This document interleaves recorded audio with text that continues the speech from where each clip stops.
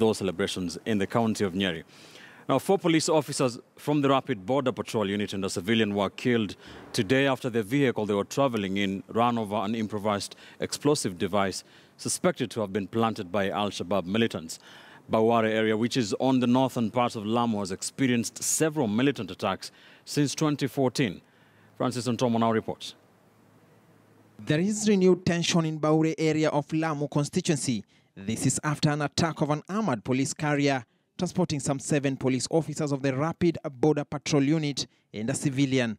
The carrier had just left Mangai for Mokowe for refueling.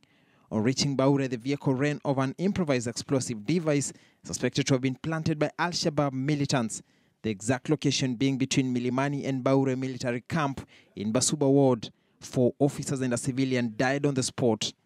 2 other police officers are reported missing.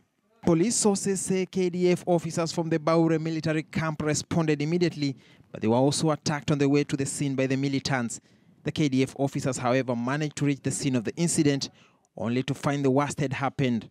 Since 2014, Bawure area has experienced a series of militant attacks, largely blamed on the Jaish Aman group, a deadly cell of the Al-Shabaab terror organization.